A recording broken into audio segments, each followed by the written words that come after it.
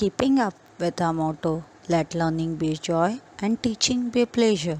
Here we are with remote teaching and learning process to bridge the gap. Happy learning, students. Here Mrs. Sonal Shah from Thakur Vidya Mandir High School and Junior College teaching you all geography today for grade 7 chapter 3 tides part 3.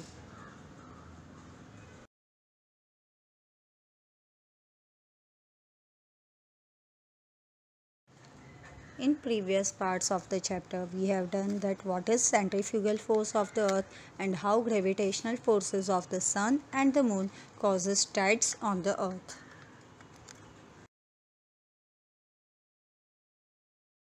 We have also learned that tides are of two types. First according to the height, that is high tide and low tide, and second one according to the phases of moon, that is spring tide and neap tide. Today we are going to learn about waves.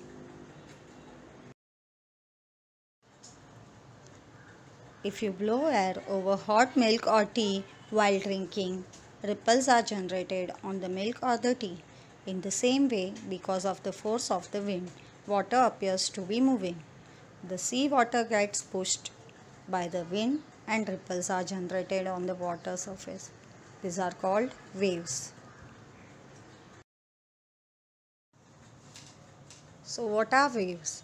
Waves are caused by the frictional drag of the wind over the water. The sea water gets pushed by the wind and ripples are generated on the water surface are called waves.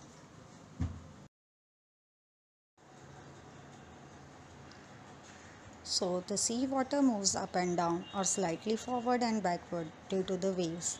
The waves bring the energy contained in them to the coast. They break in the shallow waters near the coast. Large or small waves are formed continuously at the surface of the sea. Generation of waves is a natural and regularly occurring phenomenon. So what is the structure of the wave? Wave crest, it is the highest part of a wave.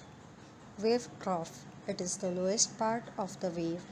Wave height, it is the vertical distance between the trough and the crest of a wave. Wavelength, it is the horizontal distance between the successive crests of a wave.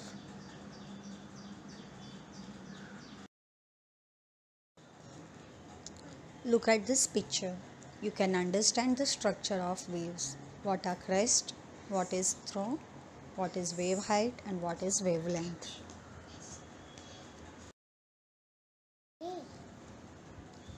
What is wave period? It is the time interval between the passage of successive crests at a stationary point. And wave base is the maximum depth to which waves moves the water, equal about half of the wavelength. Now types of waves. Waves can be constructive one or destructive one. What are constructive waves? Constructive waves are the flat and low in height and have a long wavelength. The strong swash carries material up to the beach, forming a berm. They have a low frequency of between 6 and 8 waves per minute, results in a weak backwash.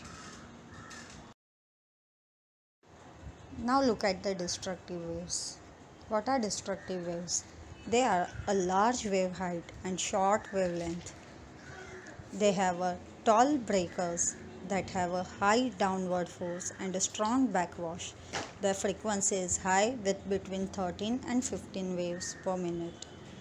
The strong downward energy helps erode beach material and cliffs. The strong backwash results in narrow beach profiles. Wave velocity. It is the speed of the wave. Velocities of normal ocean waves are about 90 km per hour, while tsunami have velocities up to 950 km per hour, about as fast as jet airplanes, and thus move much more rapidly across ocean basins. The velocity of any wave is equal to the wavelength divided by the wave period. What is tsunami?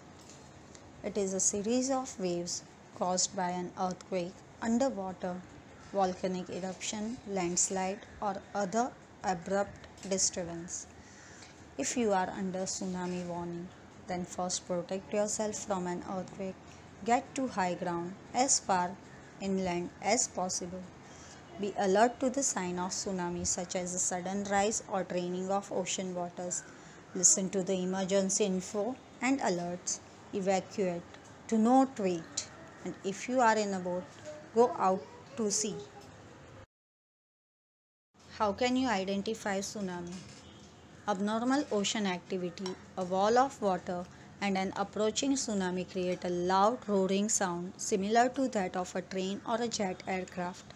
If you experience any of this phenomena, don't wait for official evacuation orders. Immediately leave low-lying coastal areas and move to higher ground.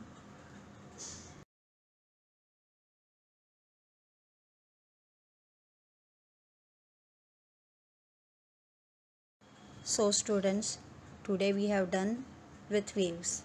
What are waves? What is the structure of waves? What do you mean by velocity of waves? What do you mean by tsunami? And how can you protect yourself during tsunami? Thank you so much.